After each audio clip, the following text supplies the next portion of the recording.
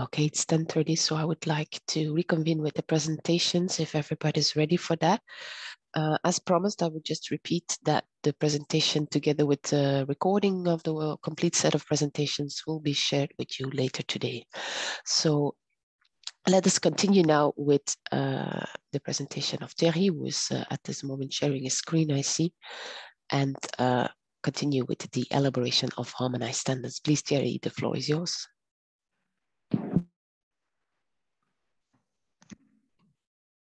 Yes, good morning. So this presentation will be more on documentation. It will be making the link with the two previous presentations, that will be more focused on documentation. So you are probably aware that there are a lot of non-compliant assessments, and many of those non-compliant assessments are caused by, often the majority are caused by issues related to the documents, to incorrect normative reference, undated or outdated normative reference. There are a lot of non-compliant assessment created by incorrect Annex ZA, ZZ, and we will come later on that. And of course, there can be other reasons, like the standard out of scope of the with the standardization request, or repeating elements of EU legislation terminology.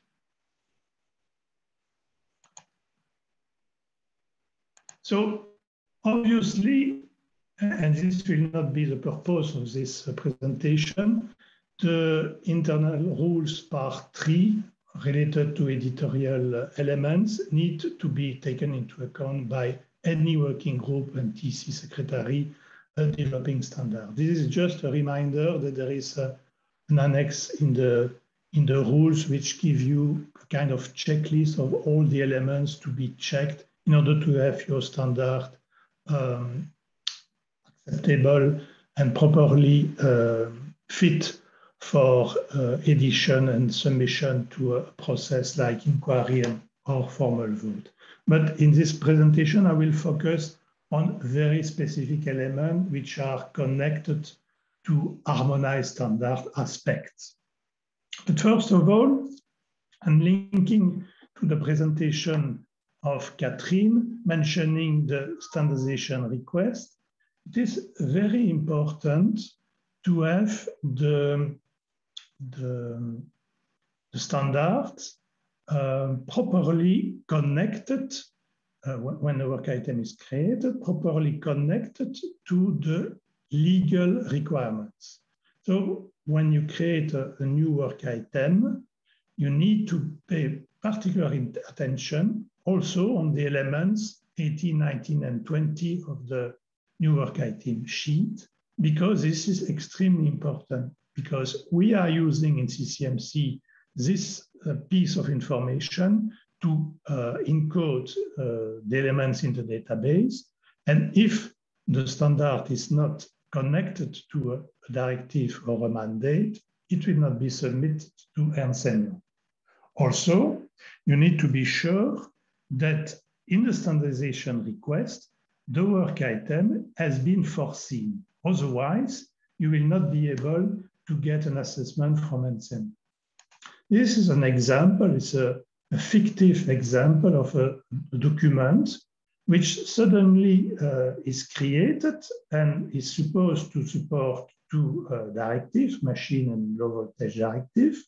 But it appears that the secretary realized that in fact, it was not foreseen, for example, in the LGD to revise the document, and therefore it is not listed as a standard to be supported by the LVD mandate.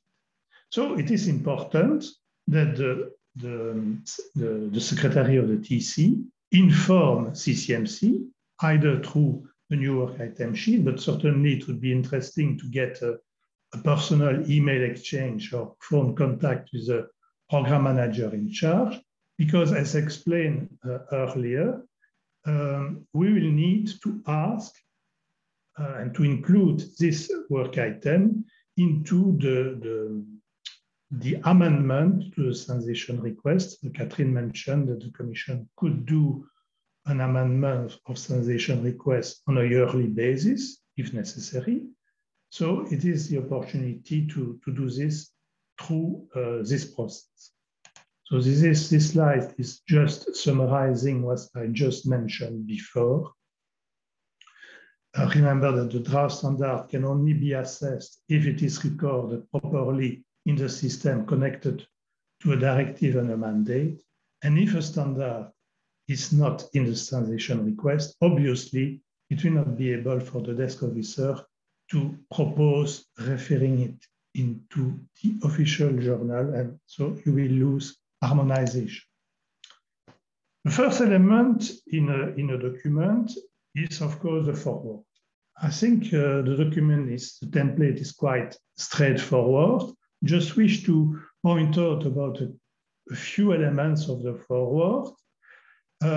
It is important, particularly for harmonized standard, to mention the clause comparing the current edition of the standard with the previous version.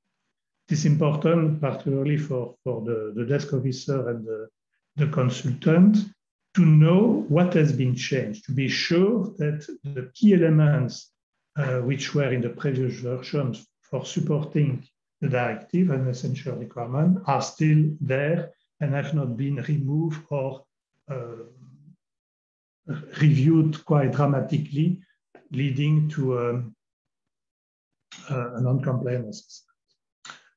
Of course, the foreword indicates as well that the standard is an harmonized standard and will support European directive or regulations. But it is not the purpose to list in the foreword the mandate and the regulation or directive. This will be done in the Annex ZA or ZZ that we will discuss later. The scope is, of course, an important element of the standard, particularly in the case of an harmonized standard. Remember that the scope needs to be concise and clear and only mention statements of fact. There are some elements contained in internal regulation which need, of course, to be applied. The scope is neutral, is describing as precisely and as concisely as possible what is the purpose of the standard. It should not contain any requirements. So the key element which is causing non-compliant assessment is often the normative reference clauses. There are, of course, in the internal rules, clause 10 to be followed, but I will give a kind of digest here of the key elements which need to be particularly taken into account. So first, we need to take into account normative reference in the general context. For any standard, what is the normative reference clause? It is normally clause 2, it is mandatory, and it lists the normative reference used in the standard for the convenience of the standard user. And it lists, of course, it explains how they should be applied, described in the text, will not be done in this clause, it will be inside the text. The clause is simply telling, this is the documentation that you will need to apply the standard. This clause is informative, and because it does not contain any requirements. And so the information on how the standard will be applied will be found inside the text. The clause is always starting with the following standard sentence, which summarizes what is the possible status of each of the normative reference listed in the normative reference clause. Remember that informative reference should not be listed in the normative reference clause. It is quite an evidence. And those one shall be listed in the bibliography. So, in the generic context, I'm still not speaking of the particular case of harmonized standard. There are three elements to have the possibility to have undated reference. The three elements are written on the slide. It needs to refer to a complete document. It will be possible to use all the future change of the reference document for the purpose of the referring document. The latest edition of the reference document, including all the amendments, need to be applied. And also, it is understood that the reference will include all amendments to and revision of the reference document. The case of dated reference, again, in the generic approach of voluntary standard, not specifically harmonized standard, the dated reference are reference to a specific edition indicated by the date of publication. And it can also be, when the document is under development, a reference to a specific inquiry version of a draft standard. So, in the case of dated reference, obviously, only the dated reference apply and not the next version. So it is very important for the TC to, despite the standard is published, to monitor that there are no evolution in the standard which are in the normative reference clause. Because if some standard with the normative reference clause change, it is maybe necessary to amend the standard you are developing, you are responsible for, in order to update the normative reference. No, this is a simple example which shows you that in this case, we are using method specified in ISO 128-20, for example. It is the generic standard, the whole standard is applicable, while in the case here, it is specifically a table of a version of a standard, so it is normal that you need to specify which table of which edition need to be applied. Now, of course, and this is the purpose of the meeting, in the with the European Commission harmonized standard context, there are additional European Commission requests. But they are very, very similar to the internal rule part. So for the Commission, it is this element of normative reference is important for legal certainty. So there are three principles. The normative reference are integral part of the standard. Standards are part of a legal system because the standard become harmonized standard and support a legal system. And also, those standards, by the fact that they become harmonized, give presumption of conformity to a legal act. So there is a legal effect. And there is also advantage for the manufacturer that applying an harmonized standard means that they have the presumption of conformity to the essential requirement of the directive, so they do not need to prove that when they follow the standard, they are applying correctly the directive. So, as I said already, the requirements from EC are very aligned with the internal regulation part 3. But as they are harmonized standards, and the Commission is referring to those in the official journal, allowing, let's say, the possibility to get presumption of conformity, there is a need to have a stable, clear set of normative reference. So for the Commission, there is a need, basically systematically, to date the normative reference.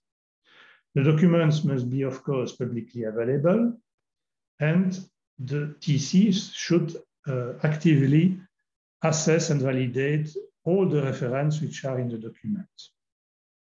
Of course, more you have normative reference, and in some documents, some standards, there are very long lists of normative reference. It will be extremely difficult for the TCs to monitor all this, because for sure, nearly every month, there will be modification of the dated reference. So does not mean also that all the reference need to be dated, because if there is no real link of some of the clauses with essential requirements, they are not really part of the harmonized element of the standard. So there is a possibility to not date the normative reference. There are also other cases where, and if a justification is duly submitted to the Commission prior assessment, that the Commission could accept there is not a need to date this normative reference. But in general, the dating is the suggested way forward by the Commission. So in the generic parallel context, because I saw already a few questions related to IEC developed standards. There are many IEC developed standards for LVD and EMC. And so obviously for IEC and ISO, the policy is slightly different. The normative references are usually not dated. And so when CENELEC or CEN transpose IEC or ISO document, there is a need to find a way to date in the normative reference of the IEC or ISO standard the standard. But if IEC does not want to refer to dated reference, there is a kind of tool which is the Annex ZA. ZA is not Annex ZA of a CEN standard, which is an unharmonized Annex ZA to link the essential requirements with the clause of the standard. This is an Annex ZA, which is, of course, an European element, and which clarify for the European context, for the sake of respecting the EU legislation, which date has to be used in the context of the hEN. So the Annex ZA is specifically is normative in the CENELEC IEC context. There is a clear template that you can find easily on the BOSS. And in fact, it replaces the reference in the body of the text. And it will be, as it is an Annex Z at the end of the document. But there is a kind of, let's say, bemol to this rule. If there is no dated, if the document is not dated in the IEC version, the document should not be dated in the hEN IEC version, as it is a pure adoption with no modification. For ISO, there is not such a case of today, there is not such an Annex ZA existing. There are discussions to see which kind of modalities could be offered to the CEN TCs who need to get clarification on the dated reference. But usually, again, the approach is to get ISO dating in the normative reference clause of the ISO document, the normative reference clause. So requirements are indeed the same for IEC and for ISO standard, which are aiming to become harmonized. Of course, there are some, let's say, interpretations which sometimes diverge a little bit of this approach I explained here before. Consultants have the tendency to request to date the complete series of standards.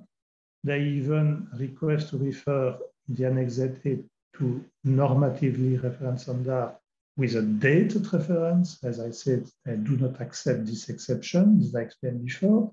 And also, of course, this is quite logic that each time there is a need to amend the Annex ZA, they would like that the TC amend as well the Annex ZA in order to cover the main standard and the amended element. In summary, to summarize this important chapter, which is quite difficult to manage for many TCs, in the context of harmonized standard, it is possible to get dated or undated reference in harmonized standard. Whenever the TC considers the use of non-dated or dated, the check with the SAS consultant needs to be done. And need to be done beforehand, not when the document is submitted to inquiry or formal vote, because then there is a risk to get a non-compliant assessment. It happens also in some standards that there is a need for LVD or machinery to get a risk assessment. There is also a possible need of carrying a risk assessment for the justification of the dated normative reference. For example, if you are using, I don't know, do you need to make a dated reference to a standard on bolts, on nuts, etc.? This is a classical component. So possibly there is not such a big risk that there is such an evolution in the document which would create a problem in terms of harmonization of legal certainty, etc. So if there is a possibility, of course, that if there is an undated reference, the EC may consider to correct this, let's say, mistake in the objet publication by a notice, but it is not a favorite option. And so Sen and Senec are strengthening the support to TC, as it is the case now, to comply with the drafting rules and the EC requirements in terms of normative reference. Remember also that Chapter 10 of Internal Regulation 3 are still essential to apply, and obviously maintain the communication as far as possible with the HRS consultant. Now, briefly, a couple of considerations connected to a series of other requirements which can create a non-compliant assessment. The terminology used in the standard needs to be in line with, of course, with the legislation. Do not create a definition or even use an IEC definition which is in contradiction with a definition contained in the directive. So in general, you cannot contradict relevant EU legislation, and you can also not copy requirements of the legislation in a normative part of a document. If there is any need to refer to a piece of legislation, this needs to be done through an informative footnote. There are some standards which need safety risk assessment, hazard list, as I mentioned before. So please carry this task if you need to do this in your specific case. And also a topic where there are often rejection by non-conformity assessment is the non-respect of the neutrality principle. What is the neutrality principle? In a nutshell, it is summarized on the slide. It is, you cannot refer in a product standard to conformity assessment elements. You cannot say that the standard will be checked by a notified body, or the manufacturer will need to carry this test with this condition and this condition. There is a need to make the test and the requirements neutral, and who will carry the task has to be done outside the content of the standard. And quite often, this can lead to non-citation the official journal. No, the most important and most workload demanding element of the standard is the development of the Annex ZA. Here I took an example of a machinery directive standard.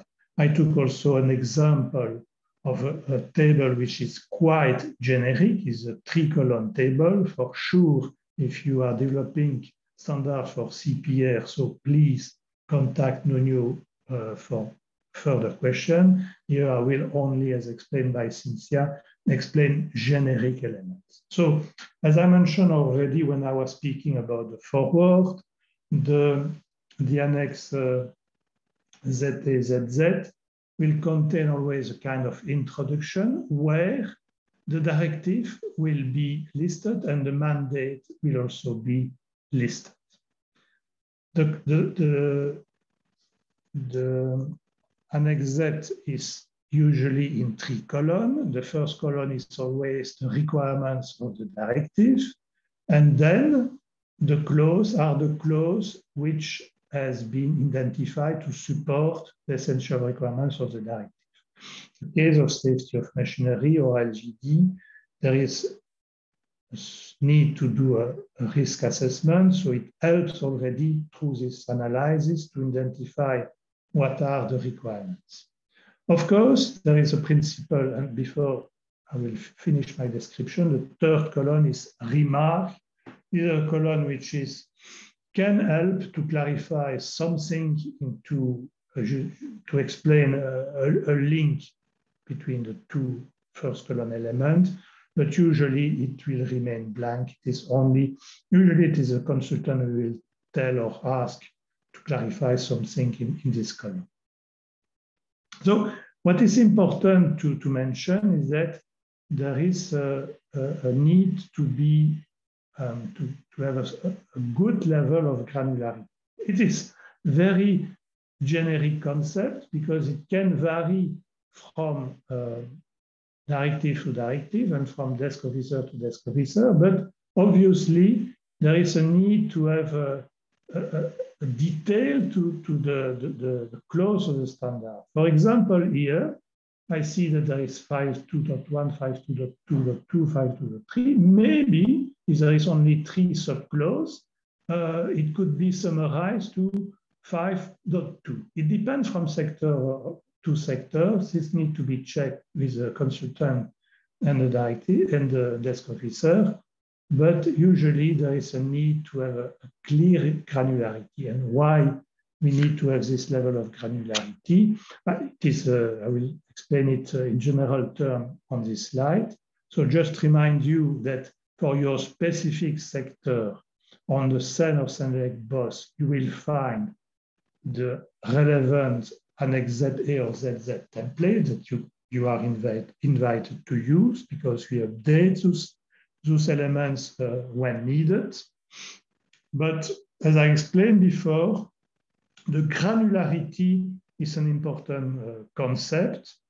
You cannot obviously refer to a generic clause because obviously then you will miss the point and you will not address specifically the essential requirements. So quite often the rejection is caused by the wrong match between the clause of the hEN and the essential requirements. Either it's too broad, they are putting too many elements. There are some elements which are not really giving presumption of conformity. They are simply describing some elements, or sometimes there is some lack. You missed the point and you forgot to mention a clause of the standard and to link it to essential requirements. So obviously, it is the main task of the consultant. So there will be a very, let's say, they will go in the very detail about this. There are, as just mentioned before, elements sometimes which are not linked to essential requirements, and those need to be avoided. And it happens also that some TCs are linking essential requirement with clause of a standard which is not the standard for which the Annex ZA is developed. So those are kind of big issues that we are meeting when developing Annex Z, and this is creating, of course, non-compliant assessment. And to finalize, let's dream that we have finally succeeded to get compliant assessment, that the desk officer is ready to publish the reference in the official journal. I would like to mention that today, the way the Commission is referring to the harmonized standard is not as in the past. It changed about 2 years ago. Nowadays, the lists are not full list. As you see on this example, the list is very limited. It is limited to the new standard, which are inserted in the generic set of standards supporting the directive. There is still, however, a good tool provided by the Commission. The Commission prepares Excel. It's based on an Excel table anyway. There is a PDF and Excel version, so you can collect, if you are interested by a sector, machinery directive list of standards. You can always go and find this list here. But the official journal will only come with a specific new standard or withdrawn standard, and they will not be in the C list, they will be in the L list, which means legal. Why it is in the legal? Because again, due to the need to have a very good scrutiny and validation by legislative authorities, the list is now submitted via an internal consultation. That's why it takes some time, a lot of time, and Gonzalo will explain later a bit more about this.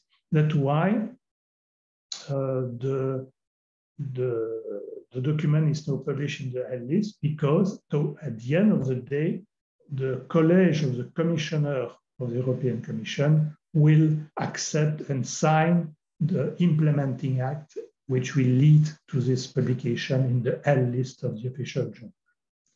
I will now stop because it is, I think, Nuno will present this last part, the last document, which is brand new. So please, Nuno, go ahead. Thank you, Thierry. I hope you can see my screen. Yes, so now I would like to provide some information about the checklist for drafting harmonized standards, a recent initiative. But before that, to set the scene, in the last months, we have seen an increase in lack of compliance HAS assessment results.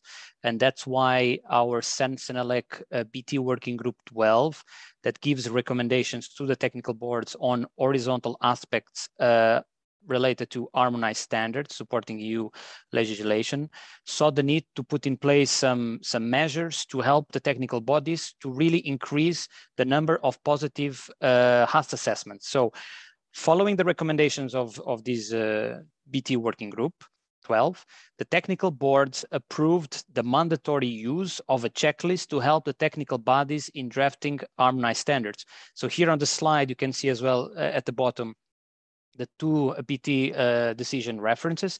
So basically the checklist is not really to impose any additional requirements, is more of a reminder to the technical bodies on aspects that must be checked when drafting harmonized standards in order to fulfill some requirements like Commission requirements for citation in the official journal. And the aspects that Thierry just presented on this session of the webinar are covered in the checklist. On this slide, we can see the three main principles for the use or submission of the checklist for harmonized standards. So the first one is when drafting homegrown harmonized standards or harmonized standards under Vienna Agreement but with SENLEAD or European Common modifications in the case of Senelec, technical bodies shall check the compliance of these harmonized standards against a dedicated horizontal checklist. So this is the principle number one. The second one is that the TC secretary needs to ensure that the checklist is completed and submitted to CCMC together with the draft harmonized standard, either for inquiry or formal vote, and the supporting documents to that checklist, if relevant, need to be provided as well. And the third principle of the checklist is that during the inquiry and formal vote procedures, CCMC will reject, as of 1st of October, the submission of a draft harmonized standards if the checklist was not submitted, or if it was submitted but it was not completed, or if it was submitted, it is completed, but some supporting documents were not provided. Then there are other important aspects about the checklist. So one important aspect, obviously, is that the checklist covers horizontal aspects that must be taken into account by the technical bodies when drafting harmonized standards to be cited in the official journal. So this means that if you are developing a standard that is covered by a standardization request and EU regulation or directive, but it's not intended to be cited in the official journal. So in this case, the checklist would not apply. The second point that is important is that the checklist is recommended until the end of September, but then it will become mandatory. So we are now in a transition period for the technical bodies to get used to the use of the checklist, but we strongly recommend that you already start using and submitting the checklist together with the harmonized standard to CCMC. Another point is that the checklist is horizontal and applies to all sectors except the construction sector.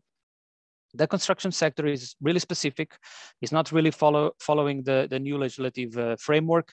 So there was a need to prepare a modified checklist based on, of course, the horizontal checklist for the development of harmonized standards in support of the construction products regulation. So the checklist is under preparation, and I believe it will be finalized rather soon. And then, of course, all the technical bodies will be informed when this particular checklist will be available for construction. The checklist shall be filled out before dispatching the draft standard for 3 different stages: the first working draft stage, the inquiry and formal vote stages. In case the TC receives a lack of compliance at formal vote stage, of course, the TC will have to take a look at the comments from the consultant, eventually revise the standard to address the comments from the consultant. And then when the TC is going to resubmit the standard to CCMC for formal vote, the checklist should be submitted together with this revised draft for formal vote. In terms of parallel work, it is strongly recommended the use of a checklist for drafting harmonized standards under the Vienna Agreement and Frankfurt Agreement with ISO or IC leads. My colleague in the next session will give you further information for the parallel work, but what is key is that you coordinate with the ISO or ICTCs at international level to ensure that certain elements covered in the checklist are tackled in the draft standard being developed at international level. On this slide, you can see the checklist. There is a print screen of the checklist on the right side. It has been sent to all the technical body secretaries and chairs. In the email, we also included some instructions on the use of checklist. We are also preparing a sentence and like boss page to give some guidance on the drafting of harmonized standards, and such page are under finalization today. And once they are concluded, of course, all the technical bodies will be informed. The checklist basically includes a number of questions that are divided per different or according to different categories, and each of the questions needs to be checked. And if everything is checked, it means that the draft standard at the end is good to be submitted to CCMC. On this slide, and I'm slowly reaching the end of this session of the webinar before I pass to the next one, just to explain that on this slide, we have the inquiry and formal vote process in SEN for the use and submission of the checklist for harmonized standards. One of the important elements is that, and is referred here at the bottom of the slide, is that in SEN, the matrix of responsibilities must be followed. So there is a SEN BT decision about the matrix of responsibilities. It's a BT decision that clearly explains who is responsible for doing what within the TC when developing the harmonized standard. On the left side of the screen, you have the working group tasks. So the working group obviously is responsible for drafting the harmonized standard under the leadership of the convener. The working group qualified support needs to check that the draft harmonized standard fulfills the requirements of the standardization request and or the mandate and the EU regulation or directive in order to be cited in the official journal.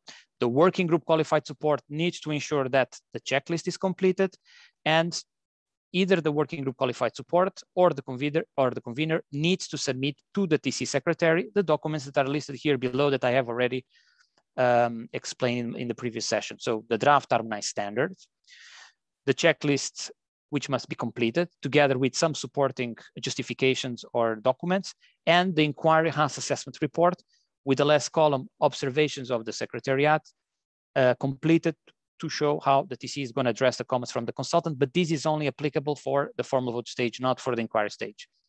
Once these documents are submitted to the TC secretary, now we are on the right side of the slide, the TC secretary needs to be sure that the checklist was that the checklist is there and it was completed.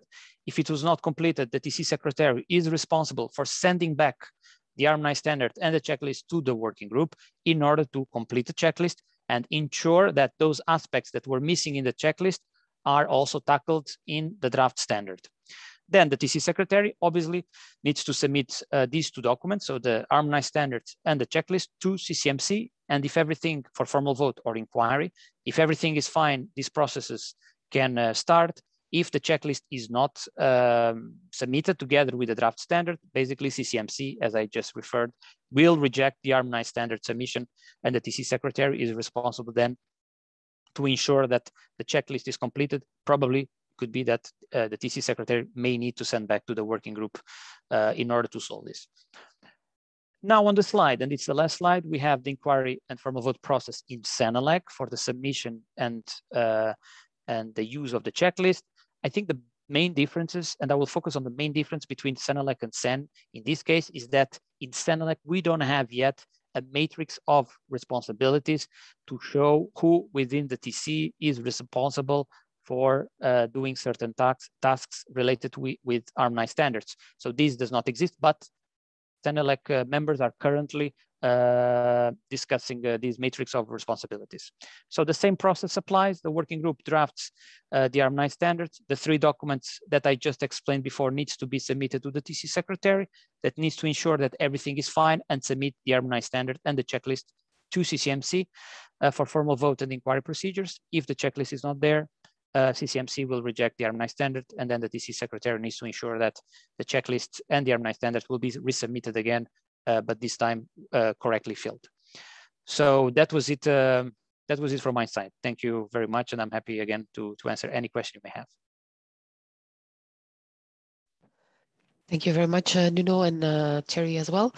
I suggest that we continue with the following part of the presentation. Can I please ask Constant to start sharing the screen, because he will be talking about drafting harmonized standards in the international context. So he will specify more about the Vienna and the Frankfurt Agreement. Please, Constant, the floor is yours. Thank you very much, Els. Can you see my screen indeed, the presentation? Yes, we do. Very well, thank you very much, and good morning to everybody. Thanks for joining this webinar on my side as well. So my name is Constant, I'm account manager of the electrotechnology department, so mainly dealing with EN/IC parallel standard for LVD, EMC, and RED, but here the purpose of this session is really to address the development of harmonized standards in the context of the Vienna and the Frankfurt Agreement, and notably when we start the development of parallel standard, because as you know, standard coming from ISO or from IEC can also be candidate for citation in the official journal to give presumption of conformity.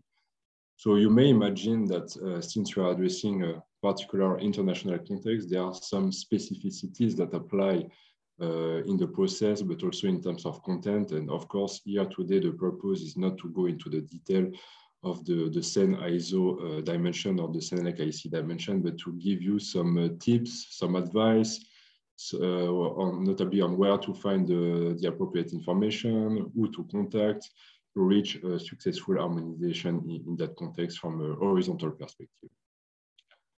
So starting with the presentation, you may know that I would like to quickly go through some information about the Vienna Agreement. So those people coming from the SEN ISO community know that very well, but I would like to indeed mention that this is a formal agreement on the technical cooperation between ISO and SEN, which was signed first in '91, and which main purpose is indeed to avoid the duplication of work at international and European level. So you can see on this diagram that we have a certain level of alignment with ISO in that respect, supporting international standardization where relevant, where it matches the European market need, but also the European legislative needs when it comes to harmonized standards. I also would like to quickly go through the Frankfurt Agreement, which governs the relation between SENELEC and IEC for the development of harmonized standards. So you can see on the diagram that when it comes to SENELEC, there's a greater alignment to international standardization in that respect, in the sense that every international standardization project that's starting at IEC level starts also at SENELEC level.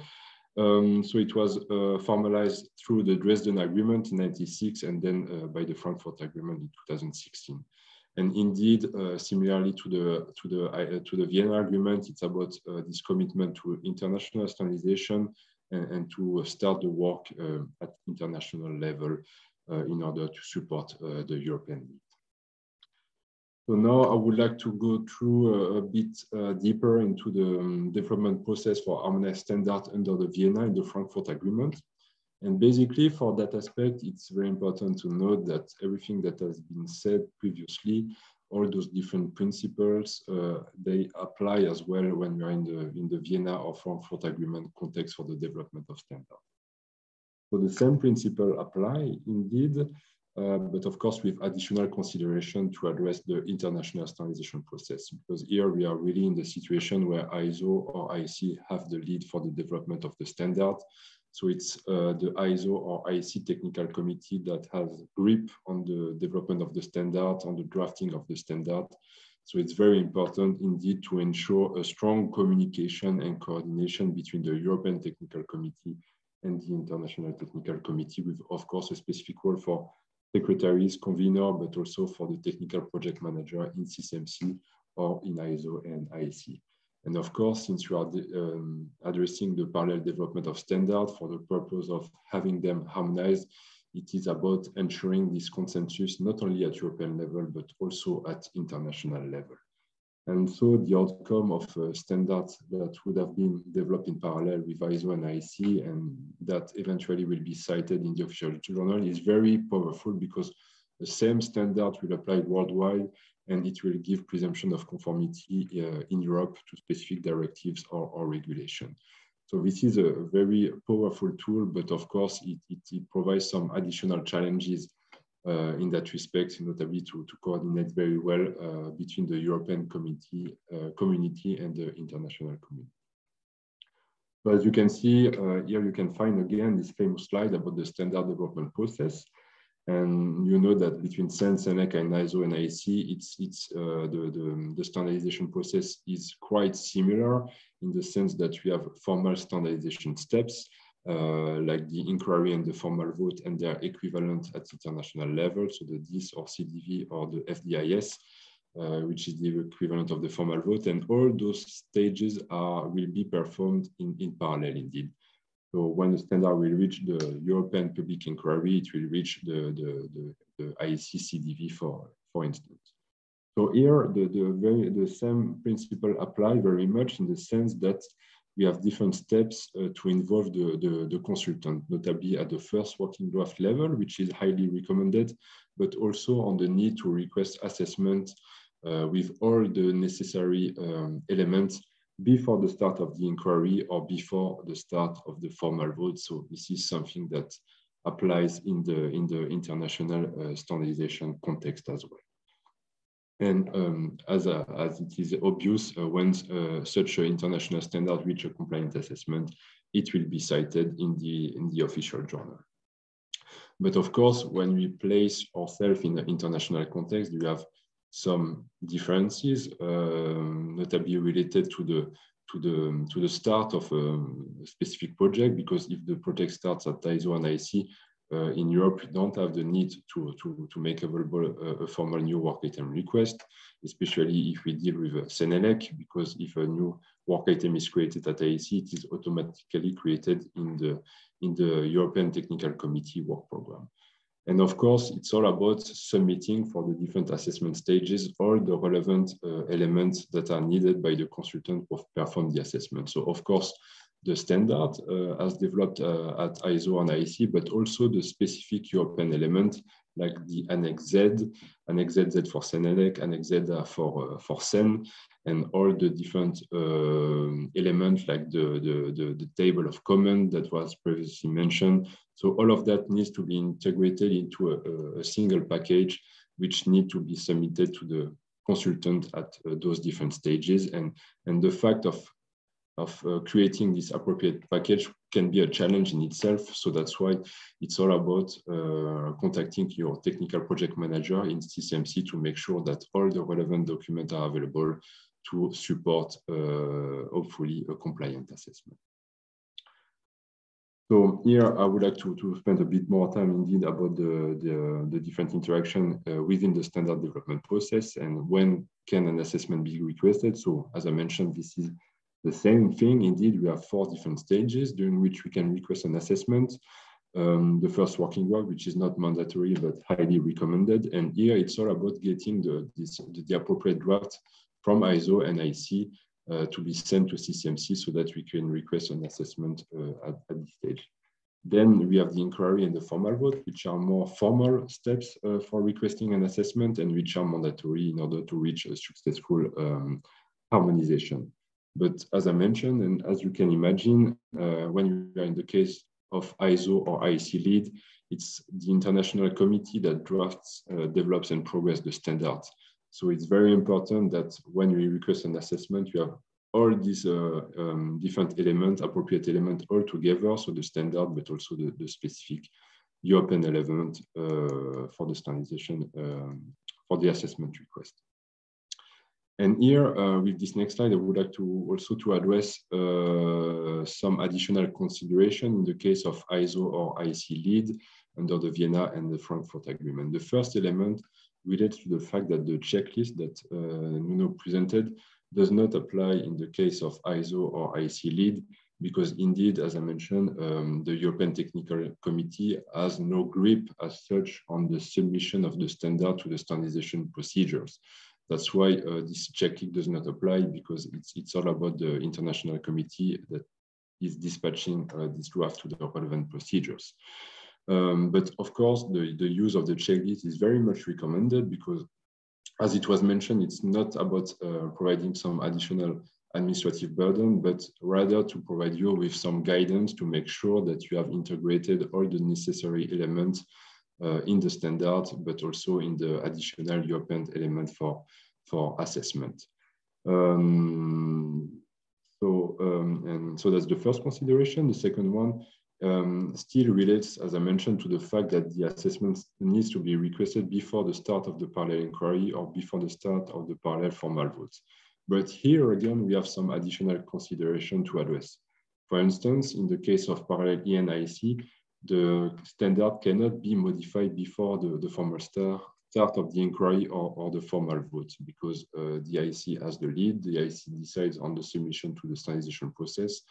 So, so a vote, for instance, cannot be suspended in that case. So it's very important to be as agile as possible to ensure a strong communication with the international TC, and notably with the convener in charge of drafting the international standard, so that there's this regular and efficient channel of communication between the different officers in the relevant TC to address the comments that were submitted at European level to reach compliance at European level.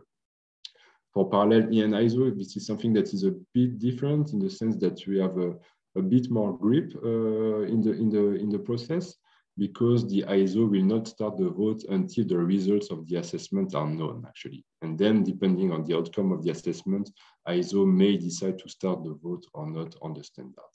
So again, it requires strong communication with the ISO technical committee to make sure that ISO can wait for the possibility to address the European consultant comment in the new draft. But as I mentioned, this is not the case for IC. The IC will not wait for Europe to be ready. They will start the standardization procedure. The third point I would like to address, and that reflects what was presented about the possibility to resolve a non-compliant assessment or formal vote, is also something for which we have a different framework in the case of the Vienna and the Frankfurt Agreement, because here, as you can imagine, we work in parallel with ISO and IC. So in the case we receive a negative assessment, a formal vote, it will not be possible for the European TC, for instance, to trigger a second formal vote or to wait for making available a new edition, because in this case, we will not be working anymore in parallel with ISO and IC. And so that's very important that we remain aligned, that there's a strong communication to raise any concern. But as it was also mentioned previously, we cannot modify as such the text of the standard, but the European Technical Committee can still work on the European annexes like the Annex ZA or the Annex ZA. So giving us some room to reach compliance if the comments from the consultant are especially targeting those different annexes. But if there are concerns from the consultant on the text of the standard, it will be a challenge in itself to remain aligned with ISO and IC in that context. So it's important to be aware of that and to anticipate as much as possible, which means also to request the assessment on the standard as soon as possible in the process, so that as soon as we receive the outcome of the assessment, we can take some measures to address the different issues. And here, with this animation, it's all about the approach of being able to catch the trend of international standardization, to make sure that the European Committee is not lagging behind when we deal with the harmonization of the standards. So as I mentioned, anticipation is key when we place ourselves in the international context. I would like also to address what does not change actually. First, with the new work item, it's still up to the European Technical Committee to evaluate the possibility to link a specific standardization project with a standardization request work program. And it's true that for some standardization requests, the European Commission requests the development of specific standards with a clear list of standards to be developed. For some other directive, especially in the EN-IC context, like the LVD, EMC, or RED, we face some open mandate, which means that any standard or any product that is in the scope of the directive or the standardization request can be linked to the standardization request work program. So here it's all about having a strong communication with your technical project manager in CCMC. The request of the first working draft assessment is also something that does not change and that is highly recommended, so that very early in the standardization process, the technical committee can be aware of the compliance issues, and so that with the future step in the standardization process, the technical committee can address this issue. That's very important for the purpose of flagging compliance issues early in the development process. The exchanges with the HAS consultant must take place as much as possible, of course, as it was previously described. So I will not spend more time on that because this is something that does not change. The preparation of the documentation for the meeting, this is also the same, and especially underlining the need for making available the HAS assessment report with the TC remark from the previous stage to the next one, so that the consultant knows already how the technical committee has addressed the different comments that were submitted at the previous stage. And of course, normally a compliance assessment is required for Sensenec to proceed with the publication of the European standard and its offering for citation to the European Commission. And then it's a European Commission decision to cite the standard in the official journal as such. Then I also would like to spend a bit more time to conclude my presentation on the content of those international standards that are being developed in parallel with CEN or CENELEC. And here it's very important to stress the fact that if you have a standard coming from ISO and IEC that is subject to international consensus, but that has not reached a compliant assessment at European level, it does not mean that the standard is not good for the market, because obviously this standard was subject to international consensus. So obviously it has involved a lot of different expertise. So we can legitimately think that this standard is good for the market, but it only means that this standard has not met some specific compliance requirement for the purpose of being harmonized in Europe. So if you receive a lack of compliance assessment, don't believe that it's because your standard is not good enough in terms of quality, in terms of safety, security, or any other aspect. It's just that the standard has not met some specific requirements, like the ones that you can see on the screen, all about having a concise and clear scope. We know that for some international standards that have a long history, this is something that may be a challenge, to notably in terms of updating the scope to make it clearer in terms of support of specific legislation, for instance. The second point, it's about those objectively verified requirement and test methods. So here it's about avoiding that the same clause in the standard contains requirements that address different pieces of legislation. For instance, a clause addressing safety aspect, EMC aspect, and review aspect. In that case, it's very likely that because of this specific clause that would provide presumption of conformity, the standard will receive a lack of compliant assessment. So it's very important always to make a distinction between the requirement and the specific topic that they address. Of course, we have the topic of the normative references, which was extensively addressed already. So this is something that needs to be addressed by the technical committee. In CENELEC, we have the possibility to address this through the Annex ZA. But here again, it's all about creating also a consensus on the Annex ZA, and for which also a strong communication is needed with your technical project manager. The neutrality principle was also addressed, and something that is still relevant for international standard developed in parallel with CEN or CENELEC. We have the topic of the Annex ZA and Annex ZZ as well. We can face negative assessment because those annexes can be not precise enough, for instance. So it's an important point of attention. And of course, the need to comply with sector-specific rules, and for which we have specific webinars or training that are available on the CENELEC website. And we are also planning to, by the end of the year, to develop more sector-specific training for the different legislation, to really give you as a technical committee the guidance you need in terms of process, but also in terms of content, what you can do, what you cannot do, what are the good tips for the development of standards in that respect. So indeed, it's all about reaching compliance on all those different aspects. And that's it on my side. So thank you very much. I'm available to respond to any question. Feel free also to contact me on my email address, because it's all about providing you with the appropriate support that you need as a technical committee. So thank you very much, and looking forward to exchanges more with you. Thank you. Thank you, Constant. I think a few questions came in regarding about what you've been telling us now. So please have a look, and then I suggest that we continue with the last part of the presentations that we've foreseen for this morning. Gonzalo will be sharing his screen and talk about the famous citation of the harmonized standards in the official journal. Please, Gonzalo, the floor is yours. Yeah, so good morning, everyone.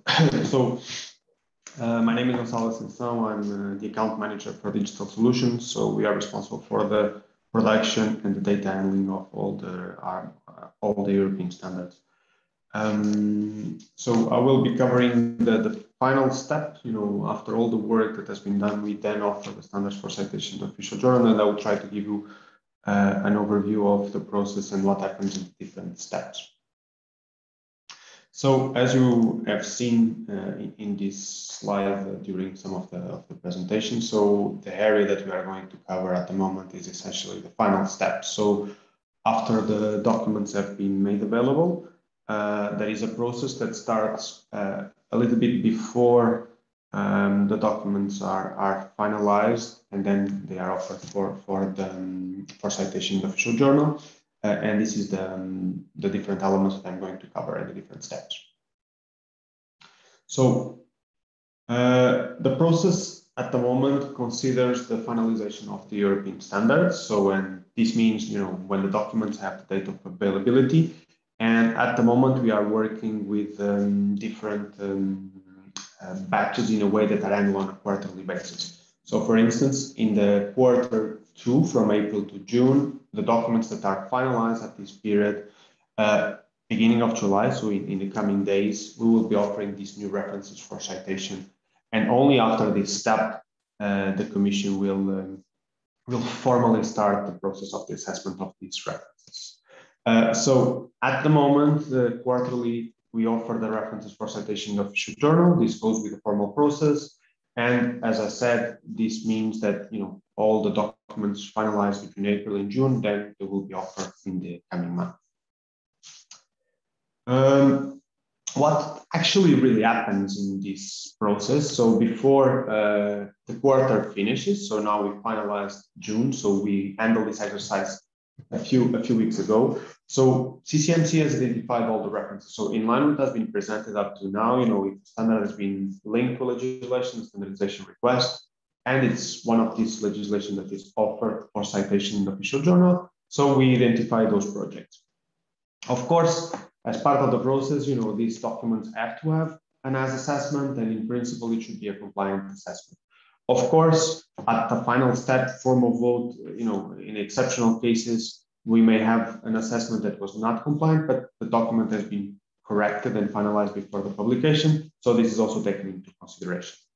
When all this is clear and validated, then we offer the references for citation under the different pieces of legislation. So it's important for you to be aware that each standard, even if it's linked to different pieces of legislation, it will be offered for citation under a specific piece of legislation. Important to highlight as well that we do also a pre-notification of these references for citation. So of course, at the end, towards the middle of June, we send a pre-notification with the information of which documents are going to be formally offered at the end of the quarter. Just to be clear and for you to be aware, at this step, we are still in this element, before documents have been formally offered for citation in the official journal. And in the table, you can see which are the periods that we are considering in terms of references offered for citation in the official journal. Then we move into the next step. So everything has been validated by CCMC. In some cases, we may need to still double check with technical committees, but very often at this step, everything is already clear and the technical PMs will know if the document is good to go or not. So at this moment, we then start the formal process. So there is a letter sent to the European Commission informing which references and pieces of legislation have new references that are offered for citation in the official journal. At the same time, of course, there is also the data transmission. All the references are provided into the Commission system. And also, of course, all the documents are in principle available for the Commission in case they want to check and assess the documents. Then we get into the final step, which is the action around the assessment and the validation of the references. So this is purely on the Commission side. And at the moment, there is this internal process in the European Commission because our main contact is through DG Grow, which may need to contact the different sector units. And at the moment, there is this time of 10 weeks deadline for them to provide feedback. And as an outcome of this assessment from the Commission services, there are two main possibilities. One is to accept leading to the citation in the official journal. And this can also come together with a letter formally informing us that they are going to cite as early as possible, or on the other hand, if something or some shortcomings have been identified with the standards, then we may also need to deal with a rejection letter that can come to SAN and SANAR. So as you can understand, this is really the process or the moment where the Commission is confirming. Of course, the overall ask process in place is supposed to support and to accelerate and to feed into this finalization step, and the Commission is taking that into account. But of course, as you may be aware, there may be additional circumstances, input from member states provided in specific cases, formal objections that the Commission also needs to take into account in this assessment. When all goes well, then of course the standards are cited in the official journal. In the past, the standards used to be published in the C series, which was just a communication. Now they are published in the L series, which are considered, law. So there is a link to this citation, and of course, whenever this is happening, SAN and SANLIKE are informed, and of course we also inform technical bodies when this is happening, and also our members. The way that this is done at the moment, of course, it will also vary from sector to sector. So, for instance, this is an example of low voltage. For those involved in these sectors, the low voltage directive has a big list of references. So, for the time being, the Commission is only amending or adding the new references. So, it is not preparing consolidated lists. On the other hand, there are other cases and other sectors, for instance, toys, the list of harmonized standards is a little bit shorter, so they are able to have consolidated lists. It's also important to highlight that in some cases, the Commission may include notes, including limitations on the reading of the standard. And this can also be in the framework of discussions in the process about citation of the standard in the official journal. Then, of course, very often in the past, but things have been improved in the last couple of months, the Commission rejected some of standards for citation. And of course, in this case, we are not in the ideal situation because the Commission confirms that the standards cannot be cited in the official journal, and then we need to come back to the technical bodies to ensure that ad hoc measures are taken. And most likely, very often, we will have to amend or revise the standard. There could be, in some cases, very exceptional circumstances that we are still able to convince the European Commission to cite even without changing the standard, but this is very often not the case. So with this outcome from the European Commission, of course, when the Commission rejects the standard, they provide the reasons. It doesn't mean that they are specifically detailed. Sometimes they can be very generic, and the tendency very often is also that they are rather generic and detailed, but in some sectors, there is a very in-depth assessment and with a quite detailed list of the reasons why the standard cannot be cited. At that moment in time, we inform the technical bodies, and then any follow-up actions are necessary. You will have to basically get through the process to revise, to amend, and there are several ways and means to do this and to try to resolve the situation. So basically, this is what I wanted to present from the process from the offering until the citation. I think it's also important for you to be aware that the timings vary pretty much from different pieces of legislation.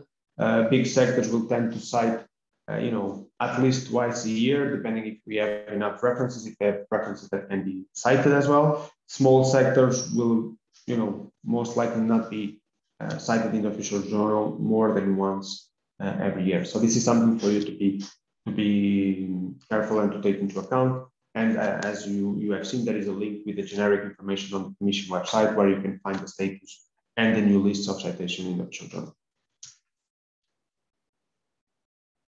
Else, I think we are back to you again. Yes, thank you, Gonzalo, and thank you everybody for these presentations. I think we came to the end of the presentation or the webinar. A few questions remain unanswered, I see. I don't know if you intend to reply them lively or what are your plans with these questions. I would like to inform the audience that we do intend to create a Q&A report so that we will have a little file with all the questions and the answers ready for you for downloading. I can go through to some of the questions, Al. So I can start with the first one in the list. Yeah, of course. Go ahead. So there is a question from Stephen McCornish. Why are citation requests sent quarterly as a batch rather than when they are received by Sun and Sunlight? Well, this is for a reason, historical reason. I would say this has been like this for a couple of years, and some of the reasons are related also with the availability of the documents, with the time necessary to provide them to the Commission for the Commission to assess. In another way, it was also related with the fact that in the past, if the Commission was preparing a new list for citation, we were not able to provide new references for citation. But of course, we also are working together with the European Commission to understand whether we can improve the process and make it in a different way.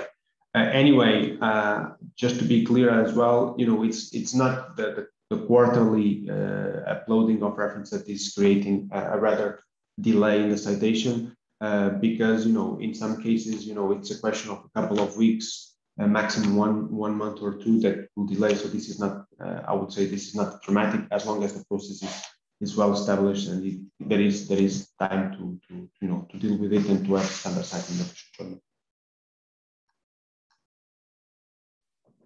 Thank you, Gonzalo. So there is another question also from Team Yates about whether the standard is available, will be made available even if the EC refused to cite it. Yes, this is what is going to happen. So first of all, and I made clear in the slides. So when we offer the standard for citation in the official journal, the document is already available. In principle, the document is technically valid, and of course, there may be some challenges around the links with the presumption of conformity, and I want to highlight as well, depending on the different pieces of legislation, there may be different approaches on how the citation is handled, and what is the impact of not citing a reference in the official journal. But yeah, coming to the end, the standard is technically valid. It has been positively voted. The members accepted its technical content. There may be ad hoc actions to ensure that the harmonization elements are taken fully into account, but in principle, technically speaking, the standard will not have a problem.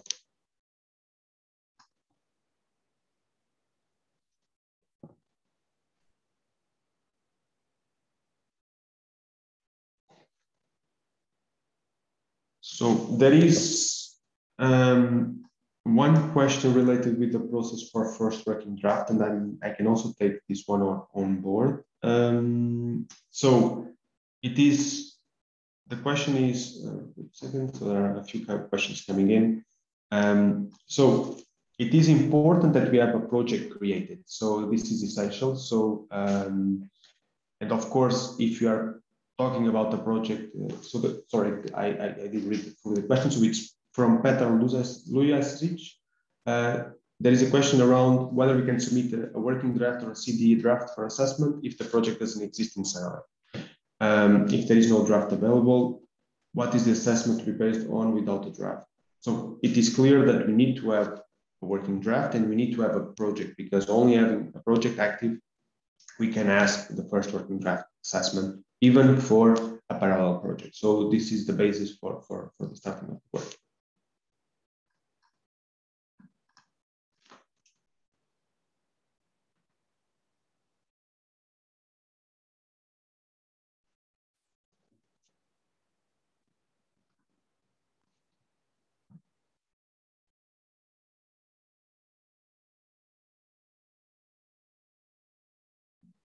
There is